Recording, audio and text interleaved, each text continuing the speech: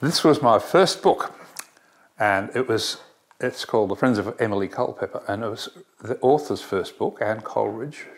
She was a scientist and she'd never written any books before, and she sent me this story. And Roland Harvey is an illustrator who wanted to be a publisher and do books, and so we decided we would publish it. I loved the story. When I did this book, I started to experiment with watercolour, and I taught myself to use watercolour, and I fell in love with it. So I use watercolour. 40 years later, I'm still using watercolour. So here's an example of a watercolour sky, and you can see it's really grainy and cloudy, and it's lovely.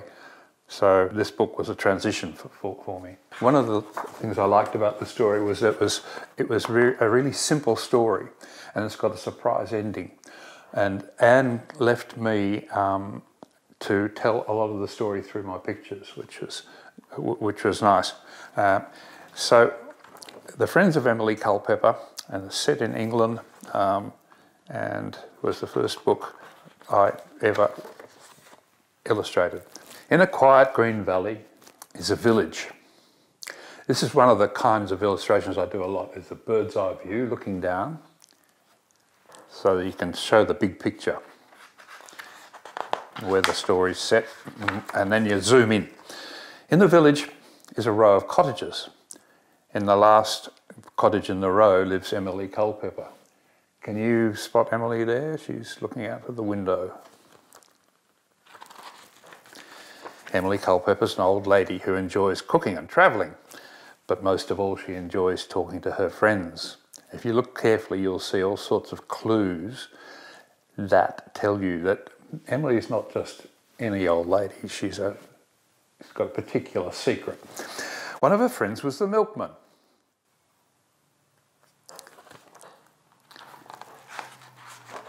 So she made him small and put him in a jam jar, so that she could talk to him anytime she wanted to.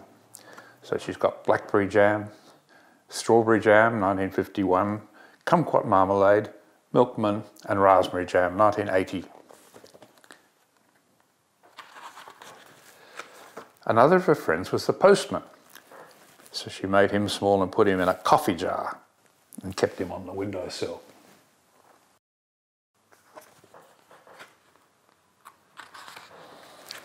Another of her friends was the plumber, so she made him small and put him in a pickle jar on the mantelpiece.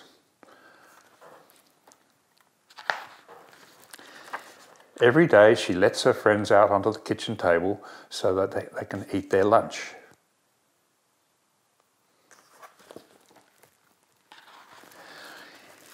In the afternoons, she put them into an old doll's house to play.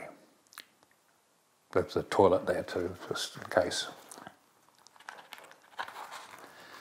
Sometimes it was difficult to catch them and put them back in their jars again, but the hunt was quite exciting. Can you see the postman and the milkman and the plumber? One day a policeman came to see Emily Culpepper. He said, "You can't keep those men here. Their families want them to come home again."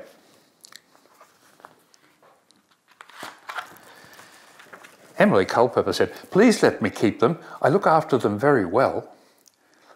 But the policeman said, "The village people can't manage without a milkman, a postman, and a plumber." So Emily Culpepper sadly took the jars out into the garden and let her friends go. Do you think they're still small, or are they just further down the road?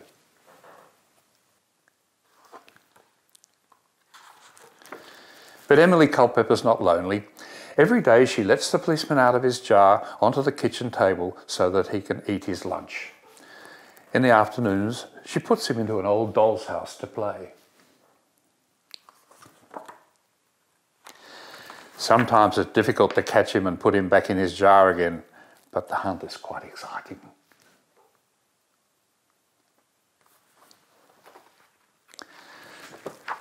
That was my first book, and it's still my favourite book. I did this one in 1981, I think it was, and that's 40 years ago.